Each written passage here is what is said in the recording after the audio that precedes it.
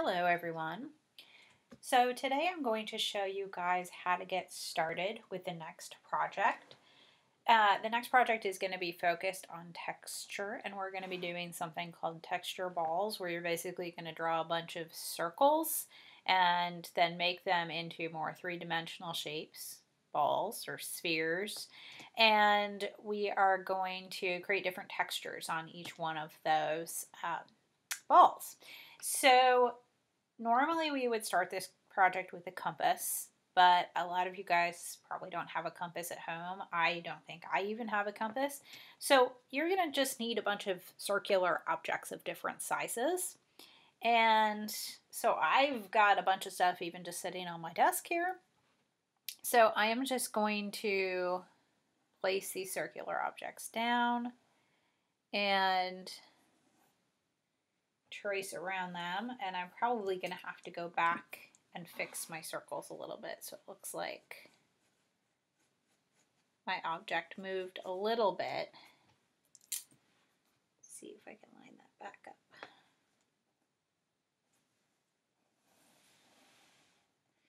And I mean, I'm not really worried about this not being perfect. I'll go back in and I'll fix these. Maybe I'll make this ball like hairy or something so that it doesn't really matter that the circle itself isn't perfect. And so I'm just going to do this with a whole bunch of different objects and get a bunch of different sized circles.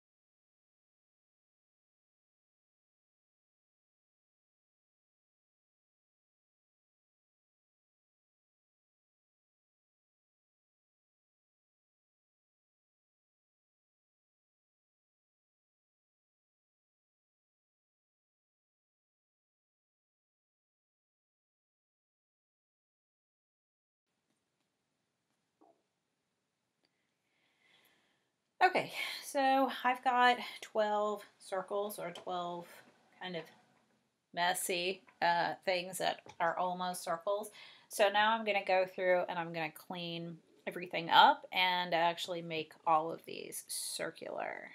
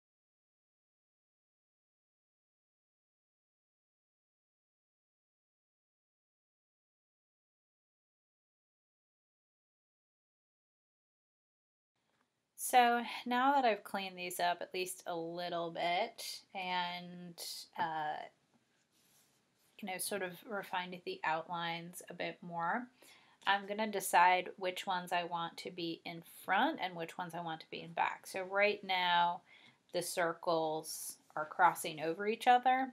So I need to make decisions about which ones are going to be in the foreground and which ones are going to be in the background. So I'll have to erase some of the lines that I've drawn.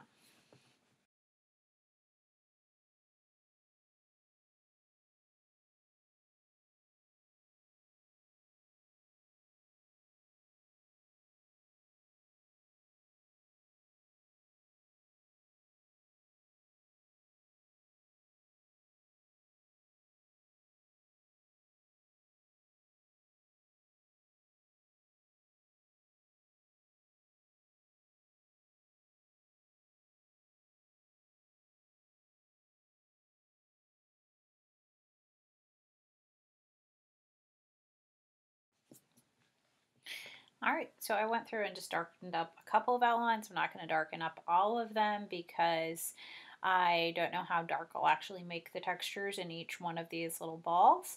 But I darkened up the ones where there was overlap, and I'd done some erasing just so that um, it would be easier to see which one is actually in front and which one's actually supposed to be in back.